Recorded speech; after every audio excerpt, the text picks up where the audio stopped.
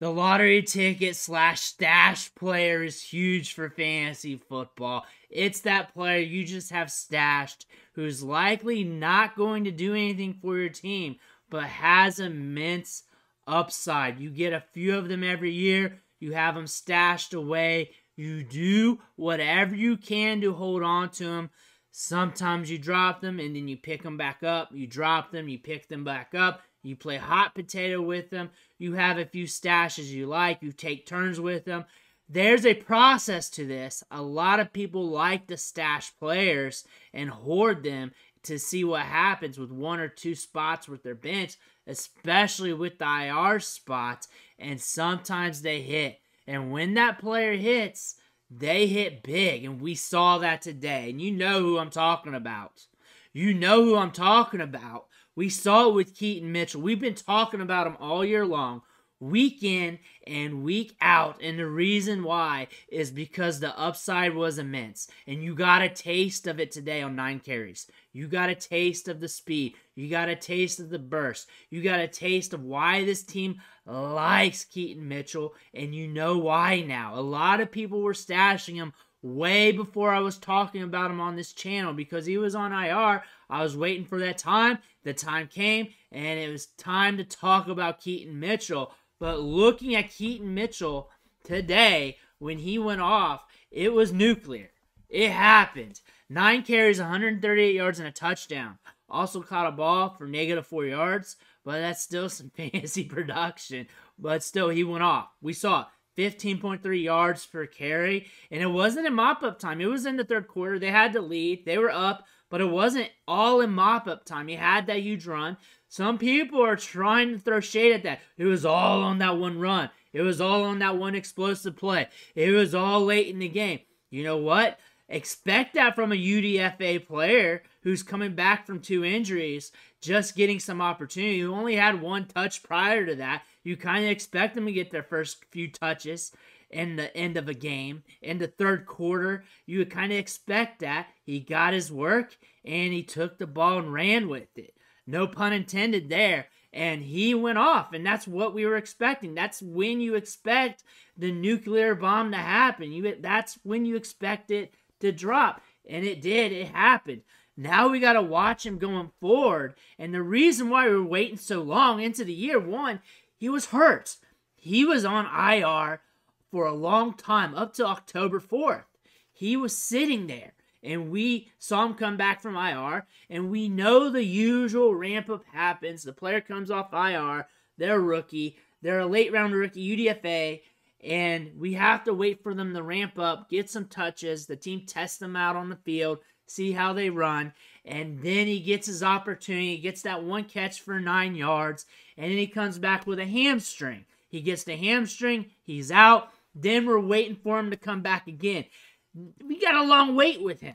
We had to wait because of the injuries, because of this. It was unfortunate, it was unforeseen, and when he got that hamstring, it was labeled as week to week by the coaching staff. They didn't know. It did not look good initially. And you know what? We got blessed because it wasn't week to week. It was more day to day. It wasn't too long. And then he was finally back. Came back this week, blows up with 20.4 fantasy points on 9 touches, 1 targets.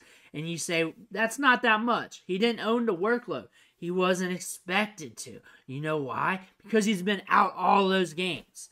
He's been out all those games, a UDFA running back, waiting for his crack at some touches. That's what we were waiting for. Got his first crack against Detroit, hurt his hamstring. Then we had to wait for him to come back. Now he's back. Now he's able to do some work. He would have went nuclear against the Cardinals because everybody goes nuclear against the Cardinals, especially his teammate Gus Edwards, because that's what you do. He would have went off last week if he was on the field. If he wasn't hurt, he would have went off last week. Now he got his opportunity. Third quarter, had some runs. Now everybody's talking about it. And I know because the views are just going wild on this channel here. And we got to talk about it. And we're going to talk about him some more throughout this week because we can. Because we can. We talk about the waiver wire. Keaton Mitchell getting it done.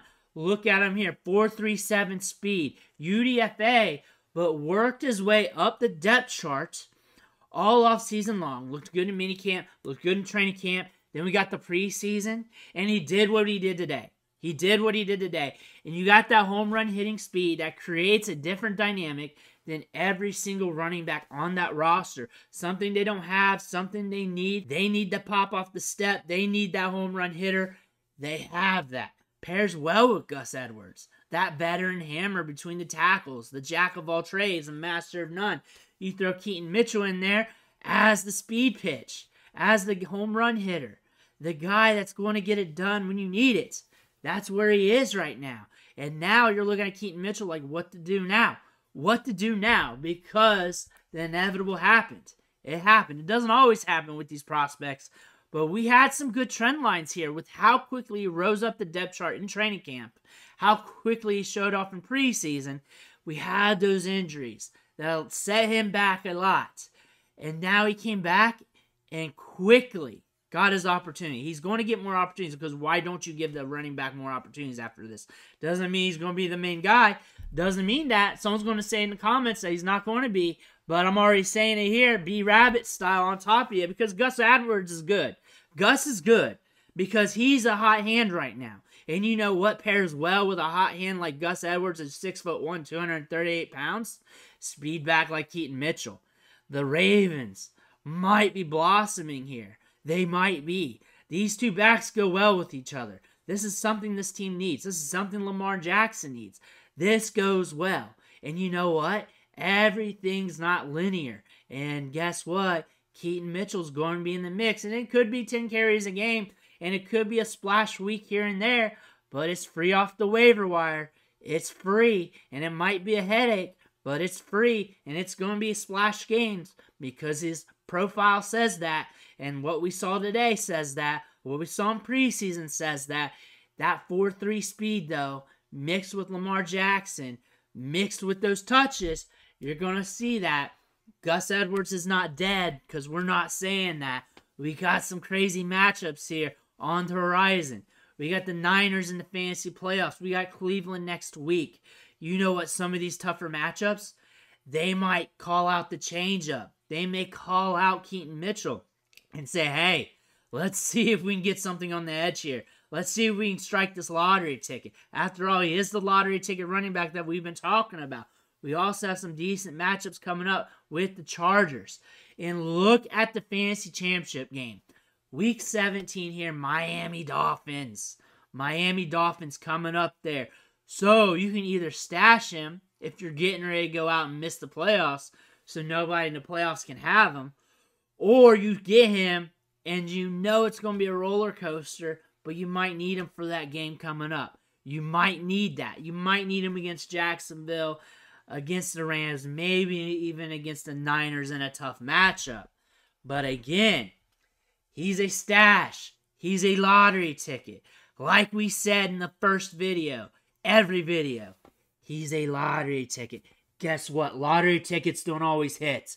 They don't always hit. That's why it's called a lottery ticket. So when you're complaining every video in the comments like, hey, we're waiting. Lottery ticket, motherfucker. Lottery ticket. And guess what? It cashed today. It cashed today. And you're looking at him on waivers now, and now you got to blow fab on him. You don't need him because you don't have room, but guess what? Everybody feels like they need him now because he hit. That's Keaton Mitchell for you. We're going to talk about him more this week. If you've been on the Keaton Mitchell train, talk that shit in the comments below. I want to hear about that. I want to hear it loud. Hit that subscribe button on the way out. I want to thank you for watching. Catch you on the next